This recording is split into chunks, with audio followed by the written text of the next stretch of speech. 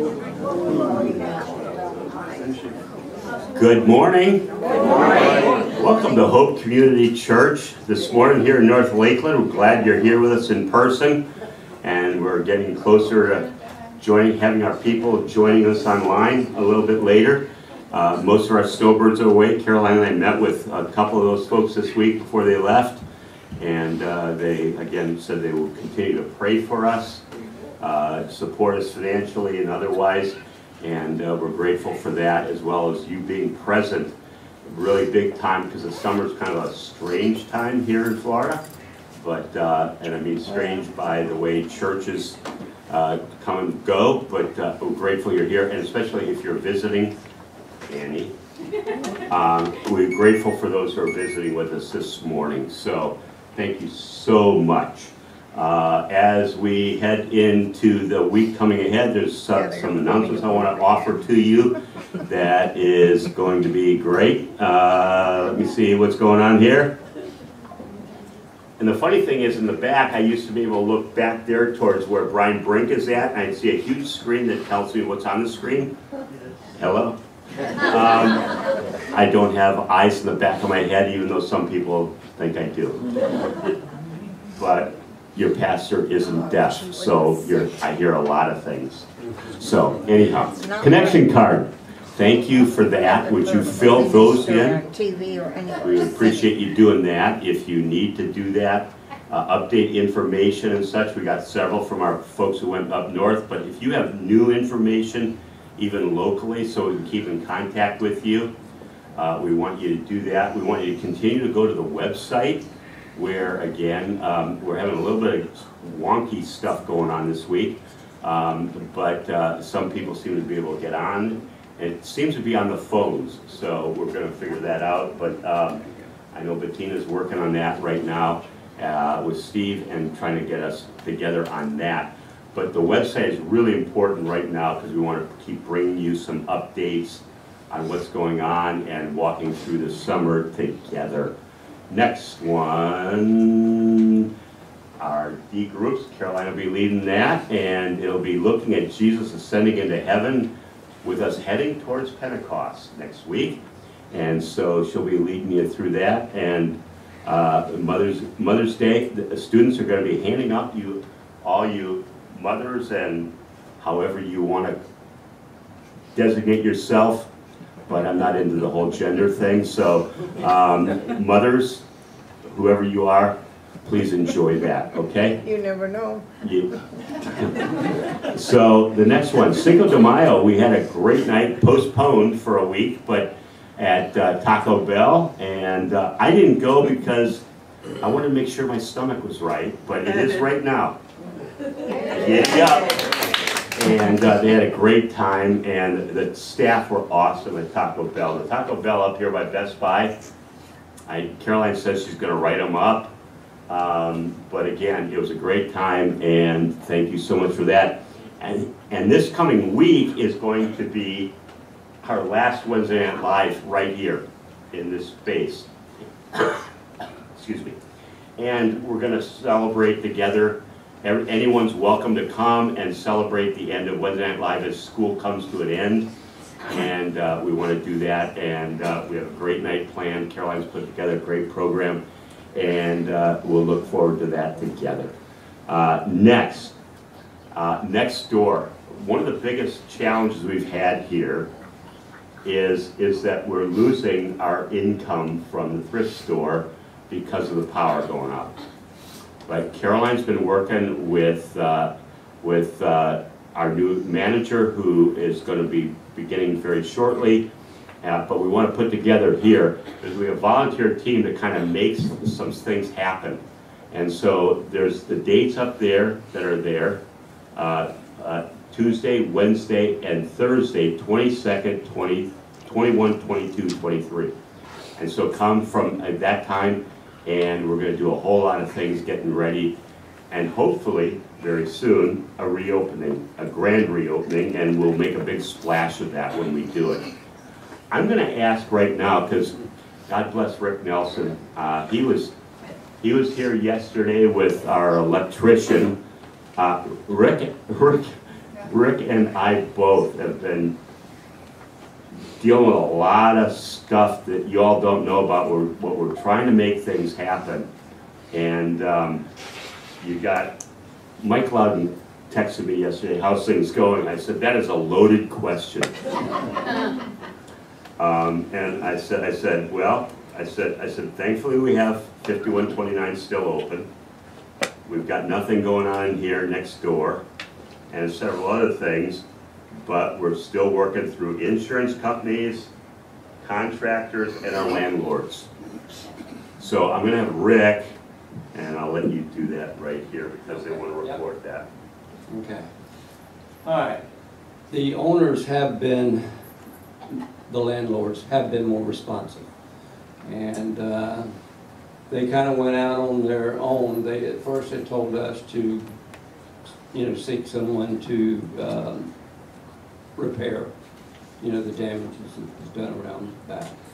So anyway, the folks that we got 2 bids from them. One that was able to put it back exactly the way it is, or the way it was, because that's what Lakeland Electric wants.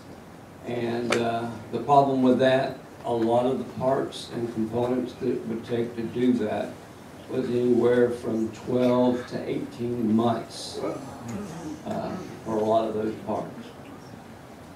So he talked to someone at Lakeland Electric and with one of their engineers and said, tell me how, you will accept it if we can't do this way. So anyway, he worked up that bid, and they did. They put a lot of time and effort into it. And the problem with doing it that way, the parts were a little more expensive. It was more labor intense. So it was about $8,000 to $10,000 more. Well, our landlords decided to go out on their own and try to find someone that could do this as well. Well, in saying that, they, the first guy they brought out when all this happened, that they had thought could do it was not licensed, was not bonded, was not insured, and just the liabilities and everything that goes along with that, would not work. So anyway, in their second finding, they did find someone, and I can't remember the name of the company, but I met with them yesterday. They are a reputable company. They've done big jobs for Publix warehouse and folks like that. So, and we're very aware of kind of what we needed and the things that was going to have to take place. So our neighbor next door, himself had kind of went out and tried to figure out a way to do it as well.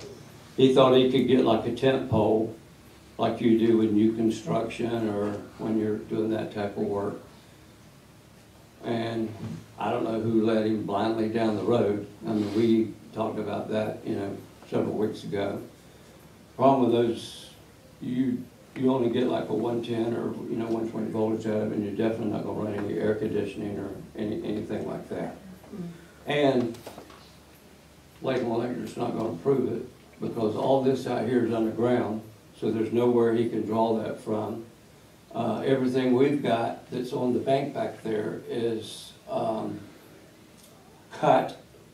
Lakeland Electric, to resolve any liability, cut the main line coming in, which all the electricians that came out here said we wish they had done that because it creates a little more expensive. But in their defense, they didn't want, for some reason or another, the power to come back on, and something short out, because there's a lot of things that shorted out in those boxes back there and created a fire. We even had regular Lakeland Electric utility people shortly after all this happened came by and said, we're here to restore your power and turn it back on. Well, we knew that wasn't going to happen. So just that kind of thing. So their easy way to do it they take a big bolt cutter and they just, cut it, so that ain't gonna happen. So anyway, make a long story short, these guys looked at it, had the same consensus. They've tried to locate the same parts. The one good thing that did come out of it, they did find the large component box that was the hardest thing to find, that our other electrician people have actually found it on Amazon. The next Santa Claus, So, I love Amazon. yes. But the biggest problem is all the other components that go with it. And even our other company, they had some struggles finding some of that stuff. They had some of it in stock themselves. But even these guys, they've had to reach out to different places as far as Washington State to find some of these parts. Yeah. From Washington. Yeah. So anyway, there is no magic bullet, okay, is what I'm trying to tell you. They are addressing it. Now Lakeland Electric tells us that we have to get an engineer involved. And so he is meeting with an engineer tomorrow. And so to get that process started. And that's kind of where we're at. And he said, I'm not, and of course it was 95 degrees out there and I'm sweating and looking for a shade and they wouldn't want to be found. So, but anyway, he said, just to let you know, we're going to stay on top of this. I'll keep you updated. And our shopping center maintenance guy, I was a little hard on him when he first got here. Didn't realize he was MIA last week. And I don't do well with MIA. Send me some little thing back that says I can't help you this week. But his wife was in the hospital for a week. And so right then I felt, okay, well, we need to pray for your wife. Let's get that started. So, but anyway, she's doing better. She had a platelet issue. So anyway, he's back in the saddle. And we've got a door back here that that's not operable. And thank goodness the fire marshal hadn't come by because he could actually shut it down, because that's a major exit. Yeah, of course. So anyway, those are the things that's kind of in the works right now, and as we find out anything different, at least we've got somebody that sounds like, if nothing else, they're going to start tearing that mess off the wall back there, and go there. Everybody, yes. Is the insurance going to be paying for some of this? Well, that's out of our hands as far as that repair, okay? And that is the other thing, the insurance, the landlords have to deal with insurance people. So as far as price or what cost factor has to be proven, as well. So that's between them and that. Now, insurance-wise, we may have claims that may take some legal for us to get into because of loss of income and those types of things. So we've got some of those bridges to cross. We're very, very fortunate for some, and maybe it was just God's will. I believe that things happen a lot of times for a reason. We kept the lights on here. Because we could be out in the parking lot, or we could be at Pastor Burton's house. Or your ranch? Yeah. Yeah. So we were fortunate enough, at least. We got it. So just keep praying, and we'll go from there. Thank you, Rick. Yeah, the work he's done in being present and everything else. And I think the thing, I'm going to say this before we head into worship, it's 20 after 10, and I'm not cutting my sermon this morning, sorry. So if you got Mother's Day reservations, I don't know about that, but I'm going to ask you as the pastor of the church, we have a session meeting this week. We've got a lot of conversations to have, particularly about this space and place. We're grateful that our landlords are playing ball with us. The insurance issue about, and I've checked with our folks about trying to find out what our insurance has over loss of income, because we're losing money without this being open next door. I mean, Carol putting together with Judy and others trying to get a team together to do the volunteers to kind of do some cleaning out there. But the reality is we're losing money. Folks, we're losing money. I need you to hear that. I'm sorry to raise my voice. We're losing money because of this. Grateful to God because, again, had we not had this place open, we couldn't even worship here. Understand that. So thanks be to God for that faithfulness that we have this space to do ministry during the week, worship here on Sunday, support our other groups that meet here weekly. But I'm going to say one more thing. And Caroline and I met with a couple of folks who went north who are very, very gracious to us financially and want our support. But folks, you need to step up financially. I don't do it out of guilt. I'm saying it's out of need right now. Because if we don't see this thing through, losing what we're doing next door and everything else, unless we step up financially, I don't care whether it's an extra tenner or you can do more. But you have. If you want this church to continue, we'll make it through the summer. We're all right financially that way. But we don't have this next door. We have us right here. And you know what? It is great to see all of you here. I mean, we're pretty full, bar a few chairs. So thank you for coming. Invite friends to come. And I'm going to ask you very nicely, not out of guilt, but out of your really appreciation for the grace of God offered through the ministry of this church, week in, week out, that you would give, even, again, in a hard time of our finances here in America, please give to help us, to make us stay together as a congregation moving forward. Would you do that? I'm going to stop and pray before we have everyone stand up and greet one another. But really do thank you for your support, attendance. Your attendance is important during the summer. If you got other things you're doing, great.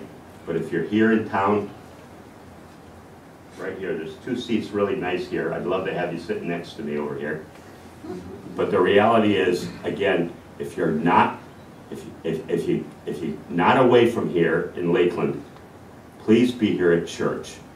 We need to worship together, pray together, praise God together, hear the Word of God together, take communion together, and go back out into the world where God's called us right now in a time where the world is crazy making. Okay? And I will shorten my sermon by at least 5 minutes on that one. Okay? So let's pray real quick, and then I'm going to have you stand up and greet one another. Lord God, thank you for your faithfulness to us. Thank you for each person who is here. Thanks for those who are not here because they've headed north or for whatever reasons are going on. We pray that, again, that you would continue to show us your grace and allow us to respond in gratitude in the ways your Holy Spirit leads. May your Spirit be here as we worship together, pray together, spend time in the Word together, spend time at the table together, and then go back out into the world. Because, Jesus, you called us to do it. You haven't revoked the command. Go. Go in my name. Make and call people to follow me. And I will be with you always to the end. Thank you for being with us. In Jesus' name, amen. Amen. Now take time, it's 10:30, it's really unusual for us, but would you stand And would you welcome and greet one another right now? And we'll come back together for the call to worship. Good morning. Good, how are you?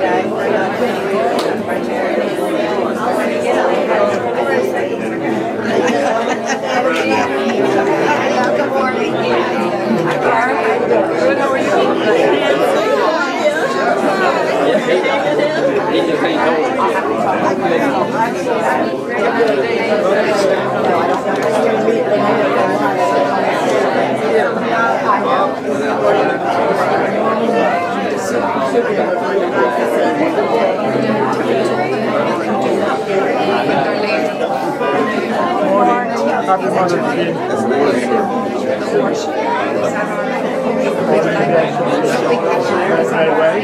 Happy Grandmother's Day. Yeah, sure. Good morning.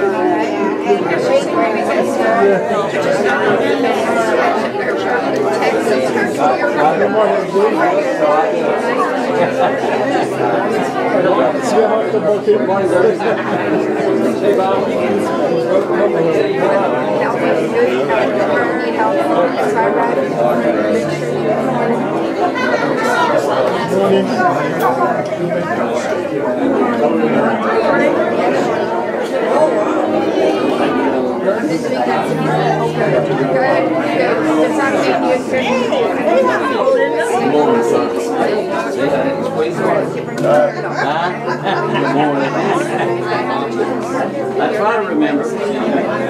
Right?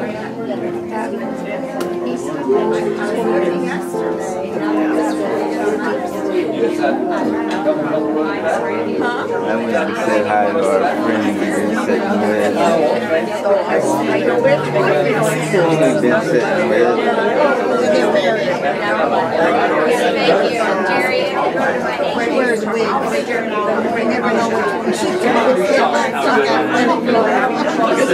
her. Yeah, ain't nothing wrong with that. And her. Thank you, everybody. Appreciate it. Please remain standing. Let's do the call to worship.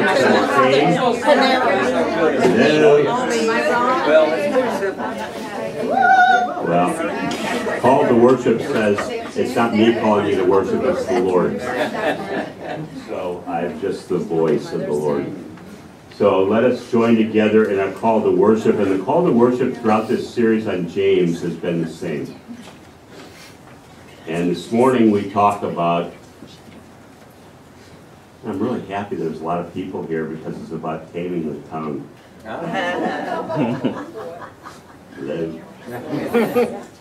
But then the other part of it is about living wisely, which is what the book really is all about.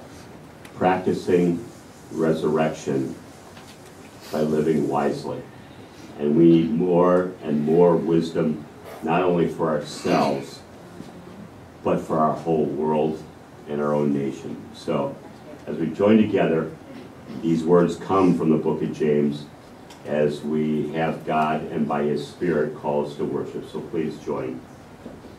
Let us be people who listen and then speak. Let us be doers of the word and not just listeners. Let us look at ourselves who do not forget who we are and whose we are.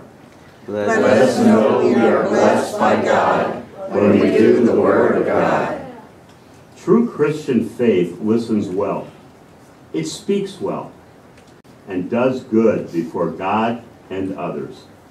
Let our worship be authentic in ways that guides us to deeper ways of living out our faith by the Spirit of Jesus Christ. Amen.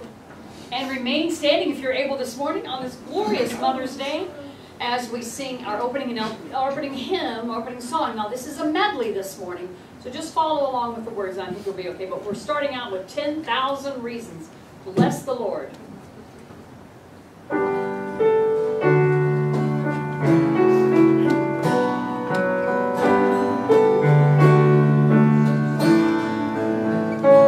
Bless the Lord, oh my soul, oh my soul, worship His holy name. Sing like never before.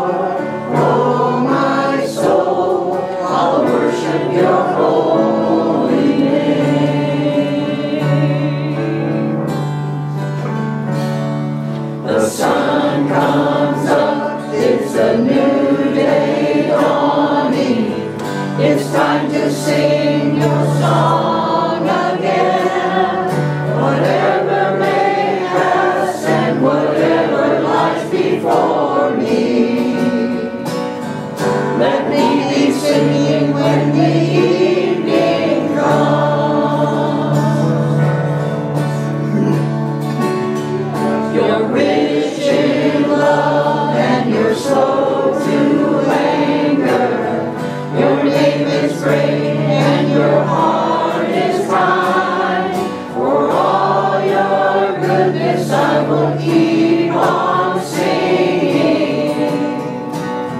10,000 reasons for my heart to find. Bless the Lord. Bless the Lord, oh my soul, oh my soul. Worship His holy name. Sing like never before, oh my soul. I'll worship your holy name. And on that day when my strength is failing, the end draws near and my time has come, still my soul will sing your praise unending. 10,000 years and then forevermore.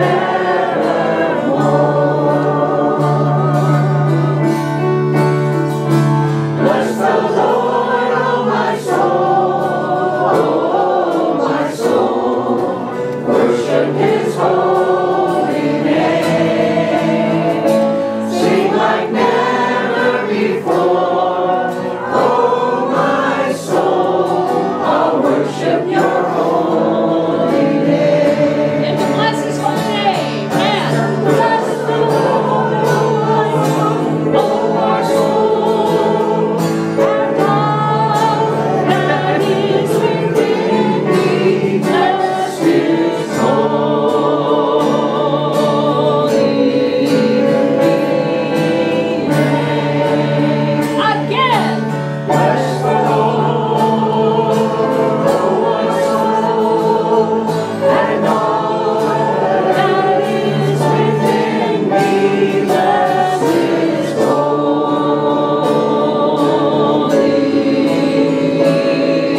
name. He has done great things.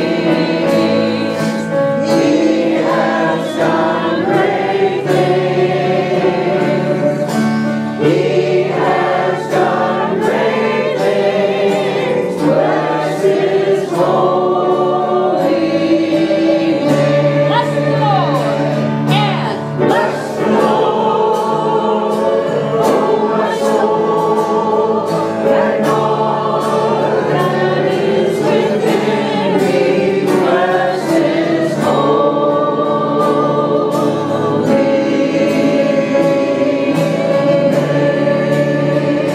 name. sing like never before. Sing like never before, oh my soul. I'll worship your holy name. Worship your holy name. Lord, I'll worship your holy name.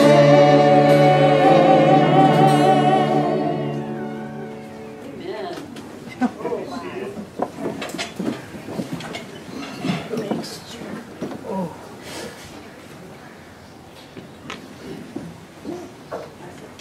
I love that because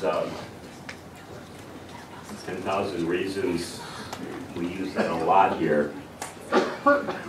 And I would challenge you to figure out how to do 10,000 reasons why you worship God. Great song, pressing us to the limit. How much do we need to praise the Lord? And for what? And so that's a good one. And the second one from one of the greatest ever, Andre Crouch, who Caroline and I saw him years ago in Southern California. An honest guy, man. He had some demons,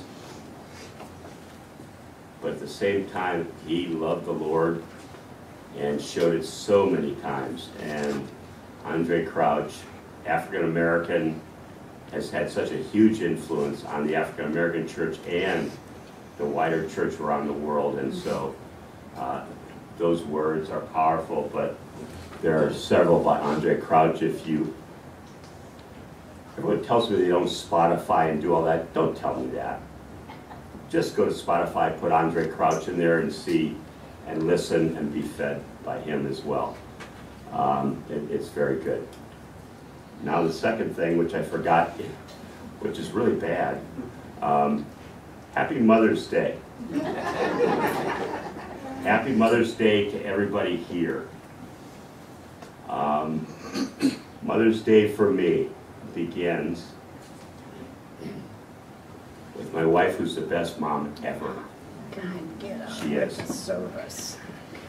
To Mark and Claire.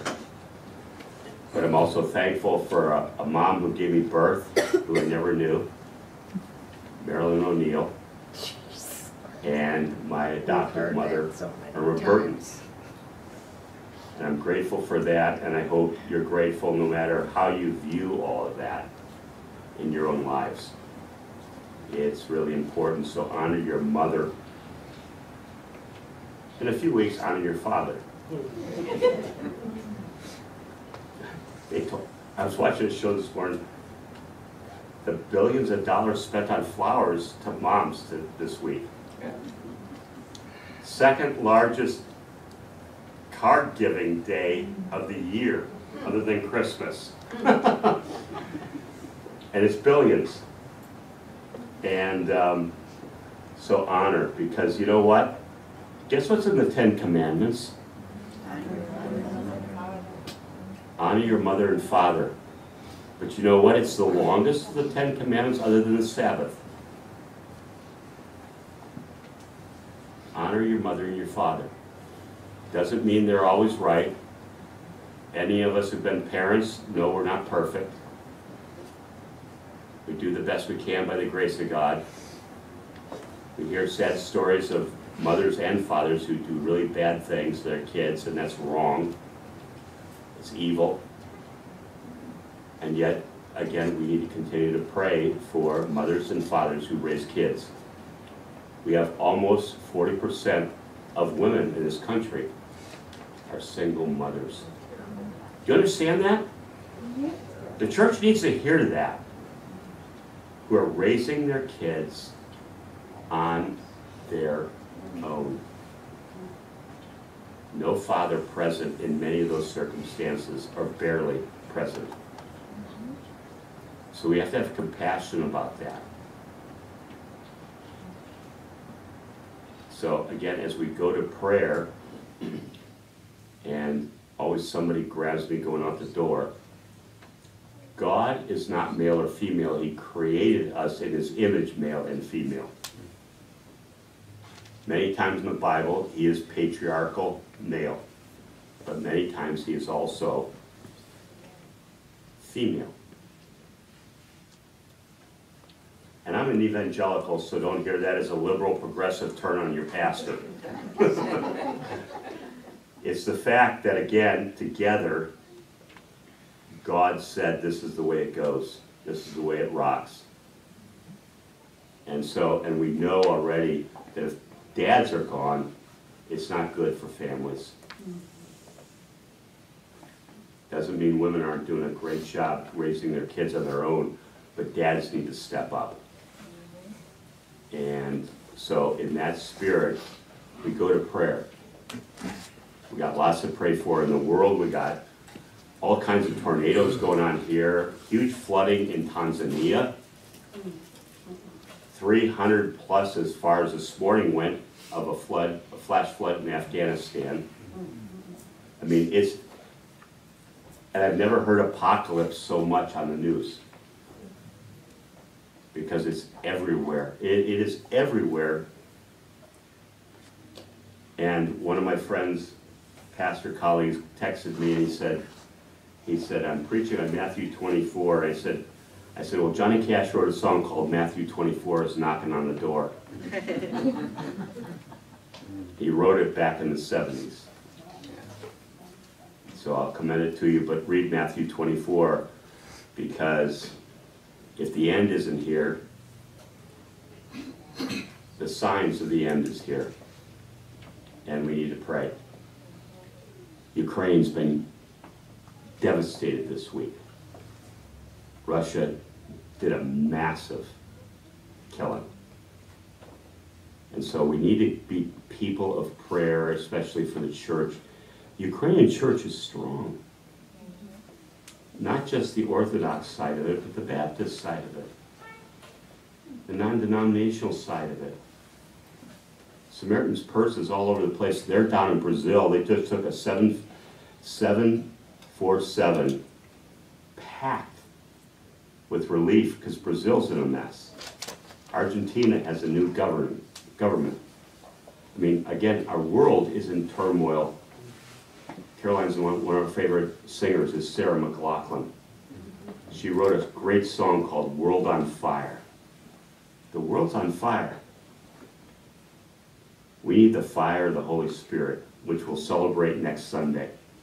Amen? Amen. So let's pray. Our Lord and our God, we come to you this morning so grateful for the world in which we live in. The world of creation, which you said is good. And we can see the goodness. Some are getting to see it in the northern lights. Some are seeing it in the beauty of the oceans. Some of us get to actually see the beauty in alligators. And some of us see the beauty that you have shown to the world, your beauty, your truth in all things. Give us eyes to see the greatness of your creation and give thanks and praise you. As Gerald Hopkins said, the world is charged with your glory. So may we worship in that spirit. On this Mother's Day, we give thanks that you created us male and female. That again, moms and dads are important to your economy, the way of life. The gift of children and grandchildren, of generations, of legacy, of all that which you said was so important to what it means to be people of faith. In the brokenness of that and the goodness of that, we give thanks and ask that you would continue to walk with us into the very intention you have for us as your people. Thank you for the gift of creation. Thank you for the gift of the people of Israel, revealed in the history of the Old Testament, which we have inherited as your people called Christian. Thank you for sending Jesus Christ to us to save us. Thank you for the witness of the early church and the work of your Holy Spirit. Thank you for this congregation of which we are a part, where we can join with one another, worship together, encourage one another. Many times we understand, and particularly looking at our text this morning, we can either bless or curse with the words that we use. We can either speak life or death in the words that we use. And yet you have offered us the way of wisdom, not only the way in which we speak, but the ways in which we act. In the places where we have failed you, forgive us our sins and have mercy upon us. Lord, we pray for the world in which we live today. So much going on around our planet. We pray for our world. We pray for the peace of the Middle East. We pray for the people of Israel. our Jewish brothers and sisters. We pray for the people of Palestine and those again who claim faith in Palestine. Bring your peace. Give wisdom to the leaders of the Middle East. We pray again for, the relationships going on in Southeast Asia. And we pray about the war. Bring peace to Ukraine.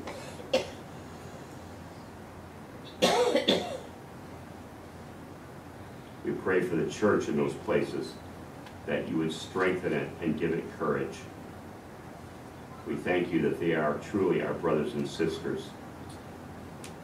For the places where flooding has been immense, in places in Africa, Tanzania, Middle East, Afghanistan, Kenya, and for all the issues that face the African continent.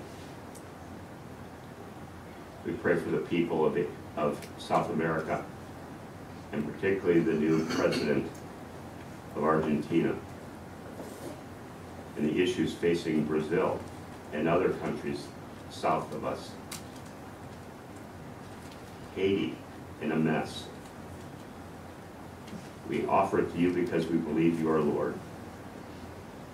We pray for our own nation in the strangeness of our times, the divisions which we face almost daily in conversations and in our reception of the news. We pray for places that have been wrecked by tornadoes and devastation, for our cities that struggle. We pray for our own city here at Lakeland, that you give wisdom to those who again serve us at every level of our community.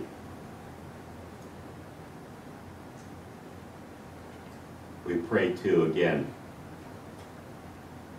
for the church to be renewed. We pray for those of our own nation who've been sent to serve elsewhere around the globe, that you would be with them, protect them, and make them agents of peace and justice. Finally, Lord, we pray for our own community. We pray again for Tina and for Melody, for Lisa, for Mike, for Nina and Norman, for Douglas, for Beulah, the Von Steinfort family, and for Sue, Dave's wife.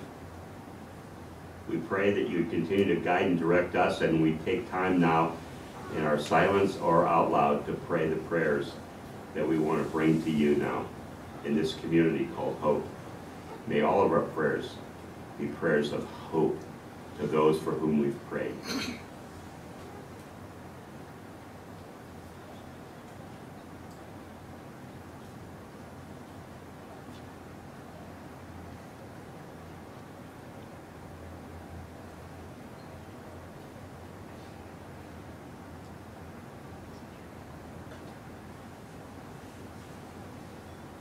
Lord, in particular, we pray for our schools as they come to the end of their term in this academic year.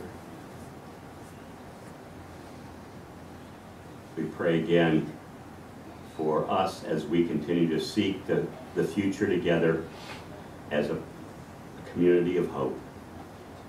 For all this we pray in the name of Jesus, the prayer he taught us filled with hope when he taught us to pray. Our Father, who art in heaven, hallowed be thy name. Thy kingdom come, thy will be done, on earth as it is in heaven. Give us this day our daily bread, and forgive us our debts, as we forgive our debtors. And lead us not into temptation, but deliver us from evil. For thine is the kingdom, and the power, and the glory forever. Amen. Divine God, all-knowing, all-seeing, all-doing. He's immortal, he's invisible. Let's sing together, immortal, invisible, God only wise.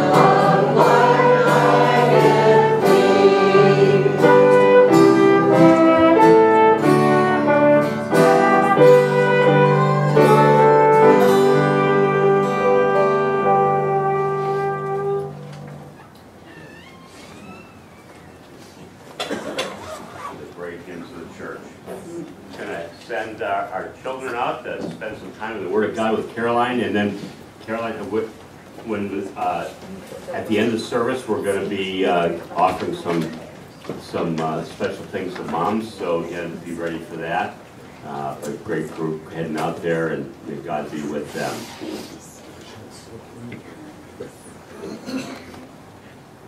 If you would you turn your Bibles, please, to James chapter 3. As you turn there, we've been looking at this series under the title, Practicing Resurrection.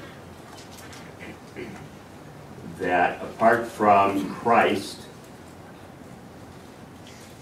there is not resurrection. We are called post-Easter to practice resurrection. And today, in James, we look at the idea of practicing resurrection through speaking blessing and life with wisdom and grace. And so as we look at that together, let's hear the Word of God together. Not many of you should become teachers, my fellow believers, because you know that we who teach will be judged more strictly. I'm going to stop there for a second, because that's one of the first verses I learned and was taught by my professor of preaching. And it's very humbling.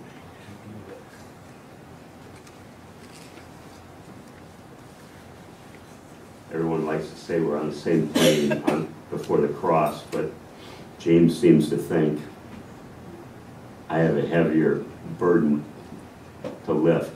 But I also pray for my brothers and sisters who also preach and teach. And they too will face the one. Verse 2, we all stumble in many ways. Anyone who is never at fault in what they say is perfect, able to keep their whole body in check. Well, who in the room thinks they're without fault? When we put bits into the mouths of horses, and actually the word is donkeys, jackasses, if you would, to make them obey us, we can turn the whole animal. Or take ships as an example. Although they are so large and are driven by strong winds, they are steered by a very small rudder wherever the pilot wants to go.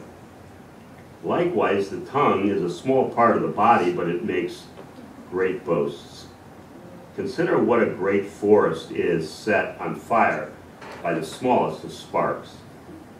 The tongue also is a fire, a world of evil among the parts of the body, and it can corrupt the whole body, setting the whole course of one's life on fire, and is itself set on fire by hell. All kinds of animals, birds, reptiles, and sea creatures are being tamed and have been tamed by humanity, but no human being can tame the tongue. It is restless evil, full of deadly poison. With the tongue we praise our Lord and Father, and with it we curse human beings, who have been made in God's likeness and image. Out of the same mouth come praise and cursing. My brothers and sisters, this should not be. Can both fresh water and salt water flow from the same spring? My brothers and sisters, can a fig tree bear olives or a grapevine bear figs? Neither can a salt spring produce fresh water. So who is wise and understanding among you?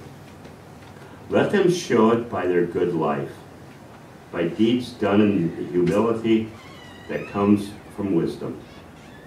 But if you harbor bitter envy, selfish ambition, that word there in the Greek is ego, by the way, in your hearts, do not boast about it or deny the truth. Such quote-unquote wisdom does not come down from heaven, but is earthly, unspiritual, and demonic. For where you have envy and selfish ambition, ego, there you find disorder, chaos, that's the word in the Greek, and every evil practice. But the wisdom that comes from heaven is first of all pure, then peace-loving, considerate, submissive, full of mercy and good fruit, impartial and sincere. Peacemakers who sow in peace reap a harvest of righteousness. We'll say it here. This is the word of God. Thanks be to God. Let's pray. Lord Jesus, speak to us by your word and by your spirit. Amen. The first two verses, and I always say this too, it's kind of my way of deflecting as one who preaches and teaches, not only in the church but also in the seminary, that we need to try to not deflect from the fact that we are all teachers. I'll say that again. You're teaching all the time. You're teaching your kids. You're teaching your neighbors. You're teaching all the time by what you say and what you do. James is really consistent about that. But this in particular, he was talking to those who again are put in the kind of position I am. But it's also been the standard by which we have also, in many of the churches, talked about who teaches our kids, who teaches our adult education, who teaches in small groups, who does that work, and do they, again, live by that particular standard and understanding the humility that needs to be there.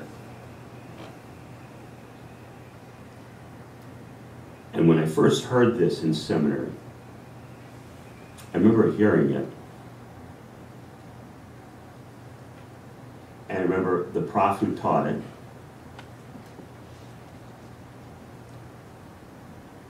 And I looked, I thought, I don't even know what he said the rest of the lecture. I have no idea. I didn't remember, because this was it stung me.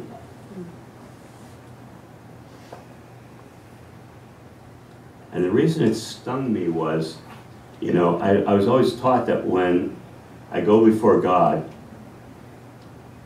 and I had a conversation with a couple colleagues this week, and we were talking about this passage, and I said, how do you hear this? And oddly enough, we all heard it almost the same way and applied it the same way.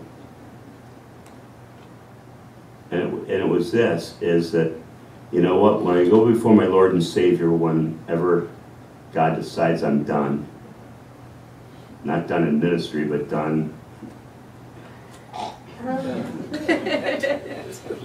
and I go before the Lord and God, who says in our creeds, He comes to judge the living and the dead. What do I have to say? And what's Jesus going to ask me? I have no problem with the main question. I believe in Jesus as my Lord and Savior, and I've tried to live like it every day since I came to faith. And I'm going to say, I want to commend that same answer to you.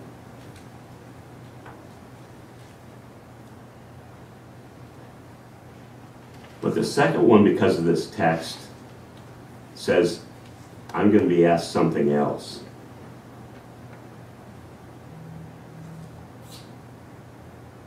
And the question that humbles me,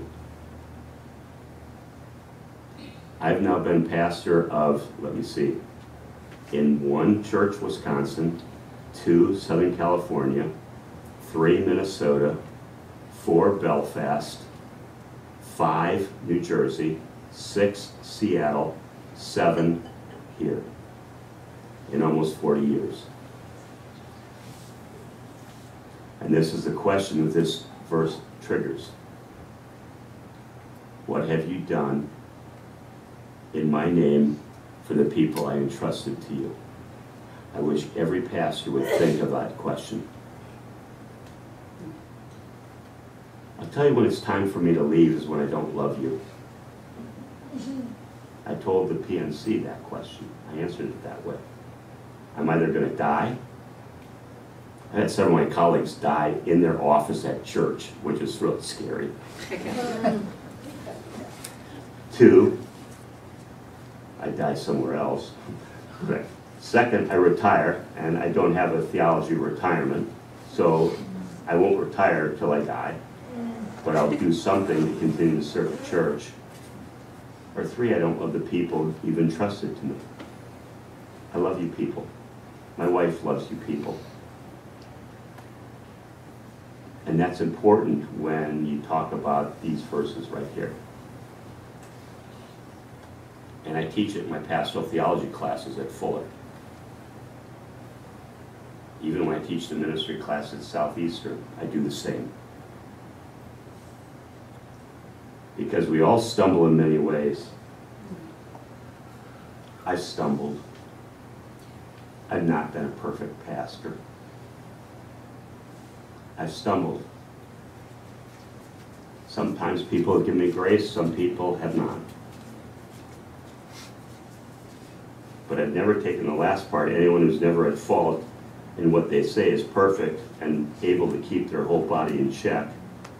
All I've basically said is, as a pastor and as a Christian, I need to be healthy in the ways God created me and created you. Your whole body isn't just this.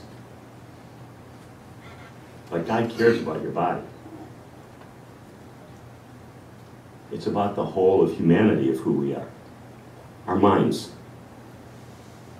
our spirits, our emotions, our relationships, which all make us human, lived out in our bodies and through our bodies. That's why it's such a big deal over the whole sexuality and identity issue. We may disagree about it, but the argument still remains the same, is that God cares what we think about our bodies and our identity. As I was taught in youth group long ago, look in the mirror and remind yourselves God didn't make junk. No matter who you are, God made you uniquely you. And part of our biggest concern right now in our culture is to help people understand God made you the way you were and are. Let's help you figure out what that looks like, even in your confusion that our culture throws at you. And the second part gets to the hard part, the taming of the tongue. James isn't really kind right here. One is not so kind, the other one is kind of okay. But basically he says we're basically, when it comes to tongue, are we more like jackasses or not? Because we put bits in the mouths of jackasses to make them obey, we can turn the whole animal. So are we able to do that? Or take ships for an example. Although they're large and driven by strong winds, actually the rudders and even the big cruise ships, all that's very small compared to the rest of the size of the ship. So whether you're taken out on a sailboat or a motorboat, it's a fairly small part of the thing that without it, you're really in a mess. All you got to do on a big cruise ship is have everything shut down, and you're sitting in the middle of the Caribbean, you're not going anywhere. And all you need is no wind on a sailboat without an engine. You're going to have to wait till the wind shows up. But basically one of the questions came, and one of my buddies wrote a book about this, and it makes a lot of sense in Pacific Northwest, and I think it makes a lot of sense here. It is that with a boat, it takes a long time to turn it.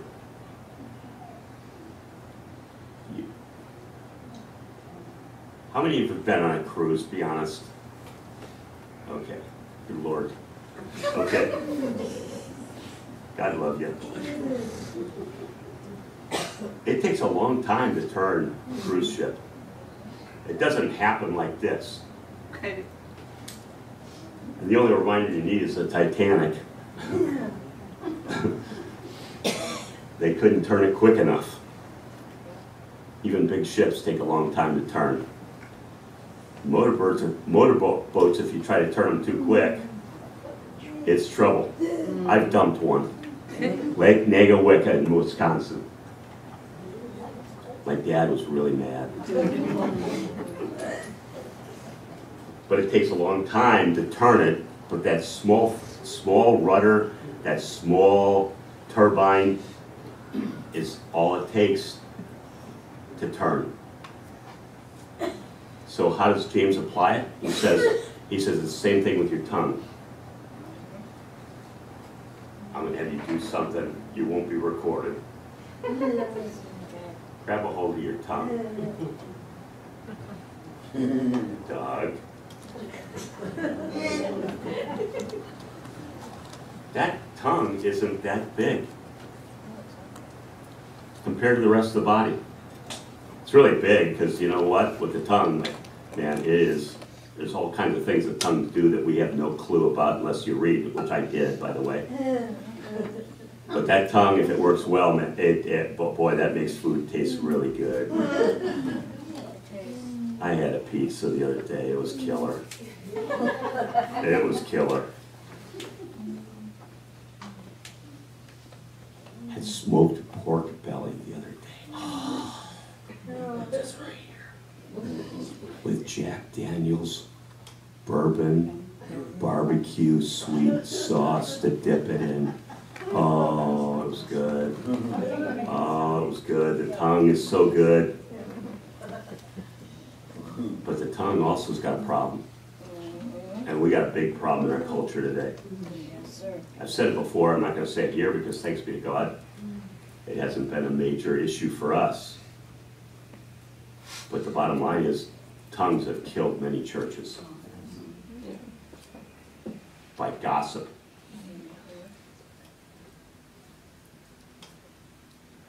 By what we say. And our tongue now is extended to social media beyond just simply conversation we have with other people. Yeah, we all know it. Many of our kids talk about hate. People who won't say face-to-face to somebody what they'll be glad to put in a text or post on social media. And I'd like to say it's only kids, but I know it's adults too. Ain't cool. Ain't right. And it ain't right for Christians. It's not right. So what do we do with our tongues? See, in Jesus' day, the days of the Old Testament, the New Testament, and much of the church's history has said, we use our mouths when we speak. See, James has already talked about doing actions.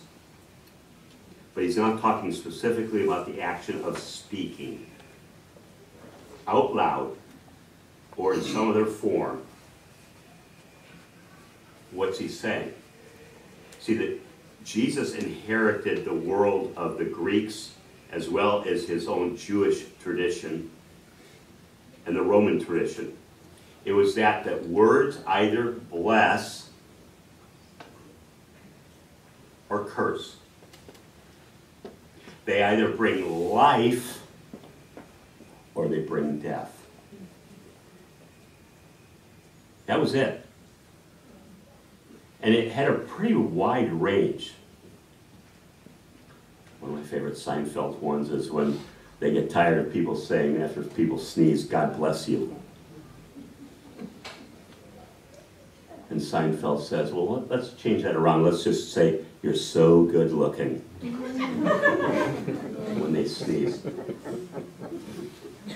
But see, the idea of blessing is huge because blessing, when I come to the end of service, we'll do a benediction.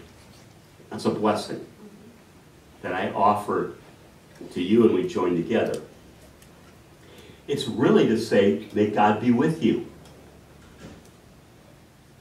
Blessing always means, may God be with you. When do we bless? We'll do it even at the table. After blessing, Jesus broke the bread. What does that mean? It means God's there. God's present. God's at work. When I say God bless you, it means may God be with you. May the grace of the Lord Jesus Christ be with you. May the love of God the Father be with you. May the power and presence of the Holy Spirit be with you. That's blessing. Going back to the tongue, we offer our blessing at the table. I hope most of you still do it in public because you're allowed to in Florida and not be looked at weird. Because in Seattle, many times you were looked at weird. But bless you. Here's one of our friends. God bless you. God bless you, whatever is going on in your life. Amen. But bless. Thank you for the food. God be with us in our conversation around the table. God be with us. And sometimes, I'm going to give you a thing. I heard it's a Joy FM, and I'm not a real fan all the time, but this one it was, she's brilliant. And she said this, she said, if you're in a restaurant and you're about ready to pray, you ask the person who served you, man, can we pray with you or for you? That says a world of blessing. See, we put blessing in this category where we bless people all the time by what we say. You bless me when we go out the door. You encourage. You encourage one another. That's what it means to be the body of Christ. To bless one another. And we're not real happy about cursing, are we? And most of us, I use the word curse, it means the GD word. That's not how the Bible understood it. In fact, the Bible agreed with cursing. Old and New Testament. It meant God is not present with you. May God not be present with you. And we're really uncomfortable with that. Oddly enough, Jesus, the only place Jesus ever cursed anything or anyone, it was a fig tree. Oh, yeah. In Holy Week, he cursed a fig tree, but it was a curse. It was a curse to demonstrate why people, if they didn't live fruitful, faithful lives, were not exhibiting the very love and grace of God. It was a parable of what that meant. God calling. And not cursing, he's blessing right now. So the bottom line is, that was the world in which James is talking. He's talking about, do our words bless people or curse people? Does it give people life or do a little bit to kill? Don't forget Jesus' words too in the Beatitudes and the Sermon on the Mount. Remember? You say you do not commit murder, but with your words, you can kill somebody. Amen. People love Jesus in the Sermon on the Mount. They ought to read it. You can kill somebody with your words. You can bring death, kill a little bit. I've seen posts, adults, kids, everybody, churches. I was reading the other day because I went over to our old church, Life Together, Life Church. Some of the posts that have been posted on their Facebook is atrocious.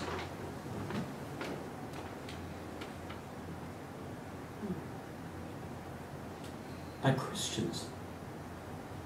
By Christians. Let alone those who don't believe. Terrible. Terrible. So I'm just going to ask you and challenge you with the words of James. Just be people who, in the words that you use, no matter what kind of relationship it is, in person or on television or on your social media, I'm going to tell you. That's why Carol and I refuse. I don't care how hard anybody wants to try. We ain't doing Facebook. Not doing Instagram. I don't want to know. I don't want your food porn, nor do I want your comments. I don't want any of that. I don't need it. I got enough on my plate as it is. I'm not judging anybody who has Facebook or any of those other sites. But the bottom line is, what you post and repost, is it bringing life or is it killing? Is it blessing or cursing? And there's way too much cursing and death being communicated in these days than life and blessing. And the church has a responsibility. One of the greatest witnesses right now is to bless and to offer words of life. Amen.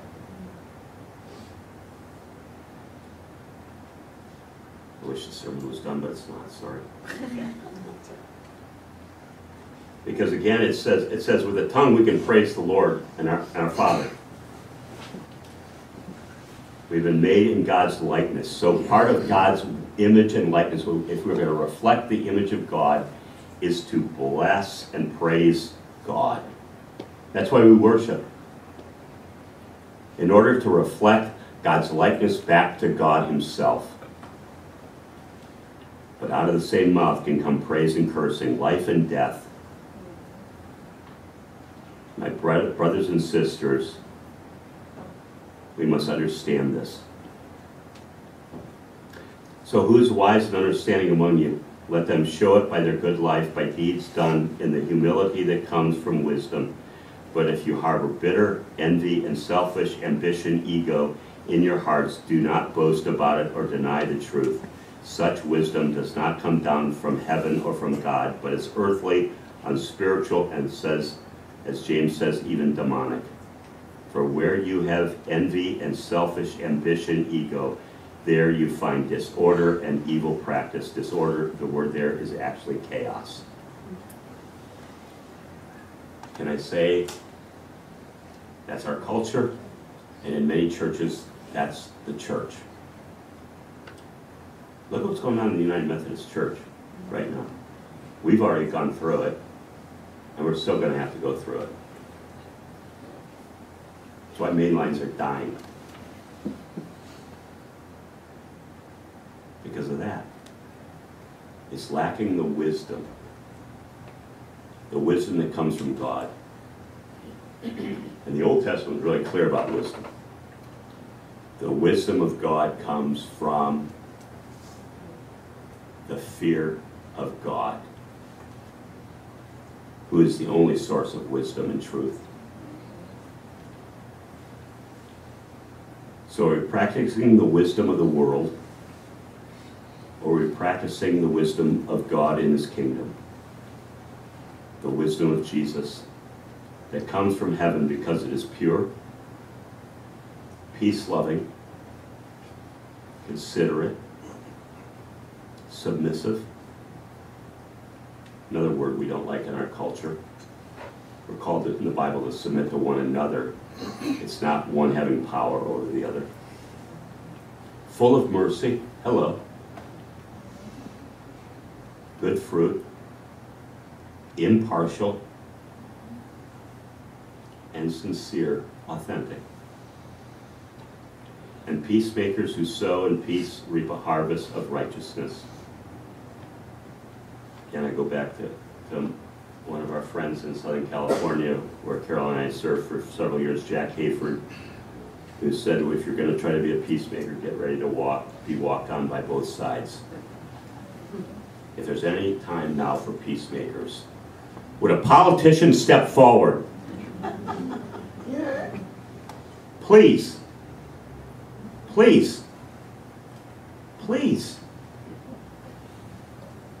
And when they do, guess what happens? They try to get them voted out, get rid of them, because somehow it's compromise. I hate to say peacemaking requires compromise. And you know what the glory of Caroline's in my time in Northern Ireland was? Was despite how violent it was, how vile it was sometimes in rhetoric, was to see peacemakers doing their work that eventually led to peace. That still exists to today.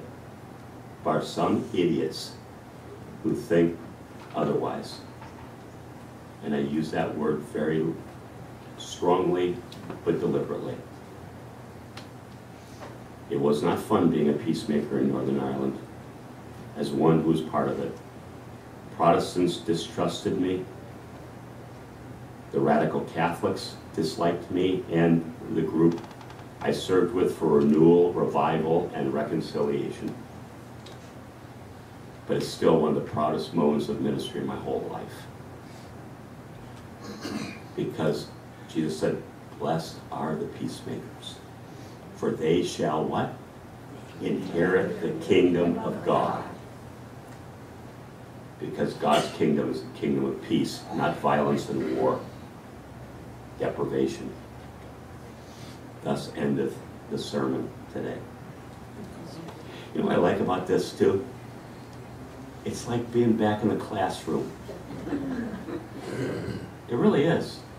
This is how I sat in my classroom, about the same number of people.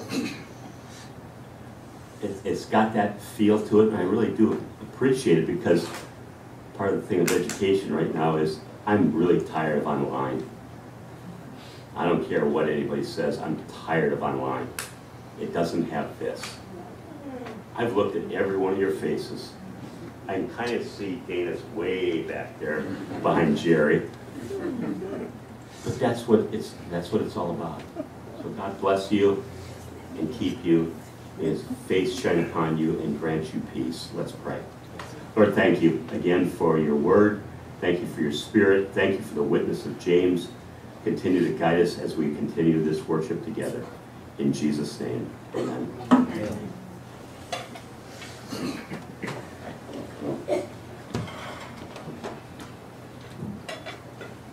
And may we be at peace. Let's continue to be at peace as we take up His body and blood this morning for communion. Let's see together how deep the Father's love for us.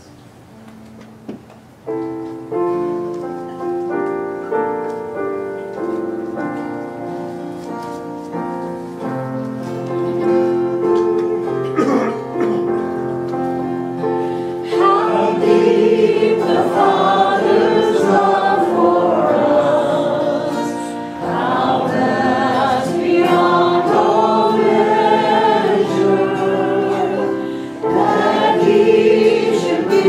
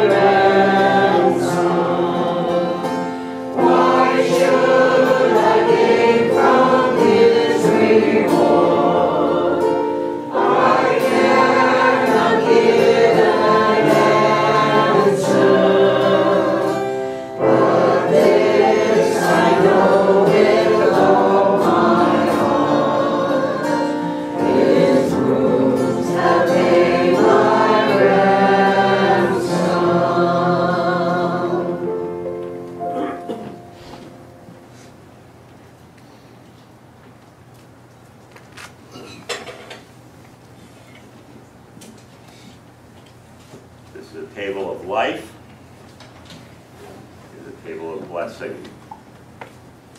So may the very blessing of God be with you as you take this meal. And may God continue to give you life, the full, and life eternal. Thus endeth the liturgy. Anybody who believes in Jesus Christ to be your life, the one who has blessed you with his grace, you are welcome to this table no matter who you are, where you come from, no matter what's going on. That life and that blessing is upon you as you take of the bread and the cup. Let us pray. Our Lord and our God, thank you for this meal together that you blessed long ago and gave your life in order to give us life and to bless us and to offer blessing and life to the whole world. Thank you. Meet us here as we take this together. In Jesus' name. Amen. Amen. Jesus blessed that bread and he broke it and said, "This is my body broken for you. Take it and eat and always remember." Same way he took the cup and he said, "This is my blood shed for the forgiveness of sin, to establish a new covenant relationship, a commitment of relationship between God, Father, Son, and Holy Spirit, and us as the human race. Let us take and eat and enjoy together. Ask you to come forward down the middle aisle if you can, and then go back around the sideways here if you're able. And if you can't, we'll come with you where you are. But again, may you receive life. May you receive blessing. Know that you are not cursed, and death is not the end, but eternal life in Christ.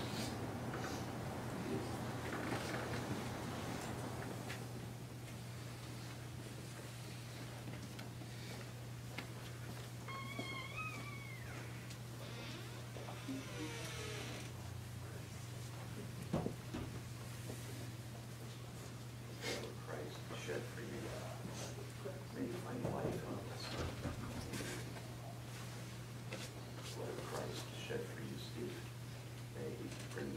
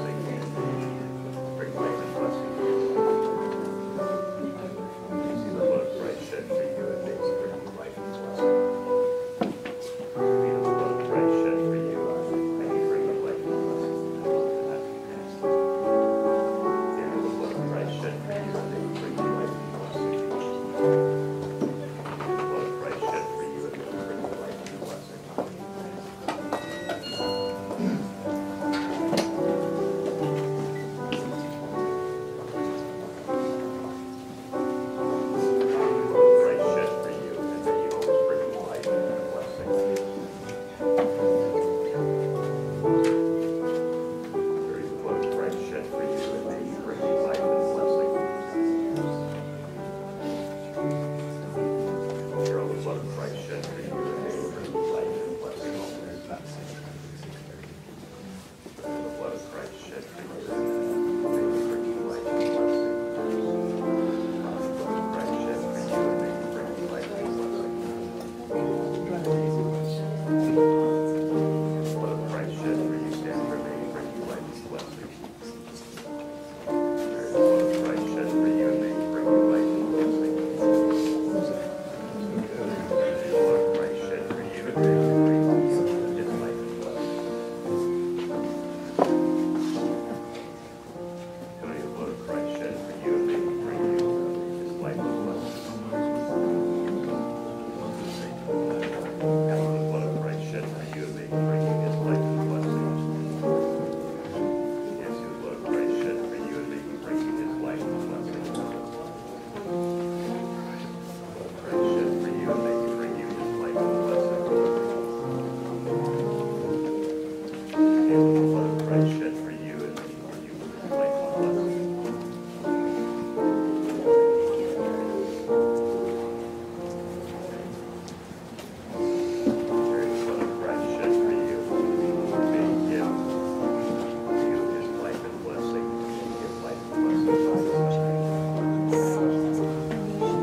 his life and blessing. The blood of Christ shed for you, may he give you his life and blessing. His life and blessing. The blood of Christ shed for you, and may he give you his life and blessing. The blood of Christ shed for you, and may he give you his life and blessing. And the blood of Christ shed for you, and may he give you his life and blessing. The blood of Christ shed for you, and may he give you his life and blessing today and always. And the blood of Christ shed for you, and may he give you his life and blessing always. Seal the blood of Christ shed for you, and may he give you his life and blessing today. Spread the blood of Christ shed for you, and may he give you his life and his blessing now and always.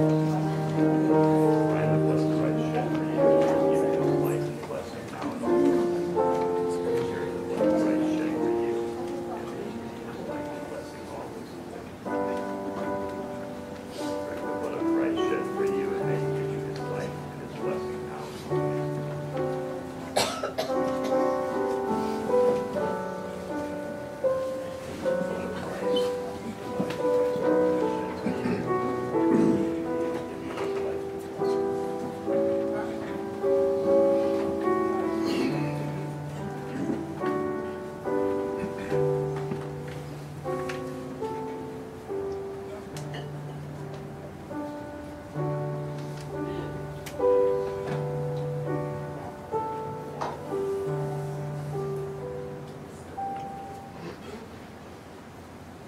Thank you for the gift that you've given to us in Jesus Christ.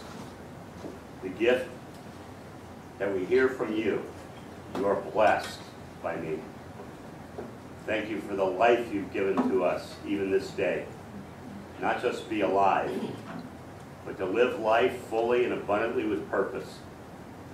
And life eternal in Jesus Christ. Thank you. In Jesus' name we pray. Amen. Amen. We're going to stand and join together in doxology, and then I'll do the benediction very shortly. So let's join together and give thanks to God.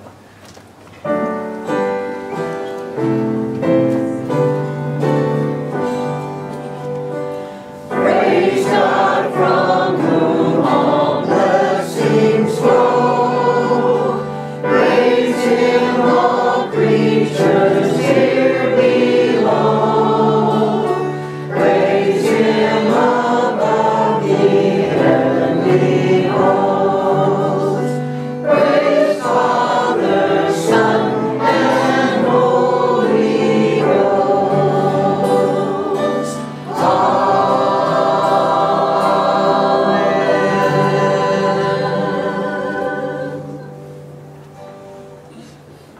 Thank you. You've been most patient this morning. So we're not going to do that last song together, but we'll do it another time, and they're going to do it on the way out. But again, thank you for being here. Happy Mother's Day. Bless your mothers. Remember your mothers, however that works in your life. Okay? God is good. All the time. So may you go with the blessing of God Father, Son, and Holy Spirit. May you go with the life that comes from the Father, the Son, and the Holy Spirit. And life and blessing is may the grace of the Lord Jesus Christ be with you. May the love of God, the Father, be with you. And may the powerful presence of the Holy Spirit be with you, bringing life and blessing to you and to others you encounter in His name. Go in peace. Amen. Amen.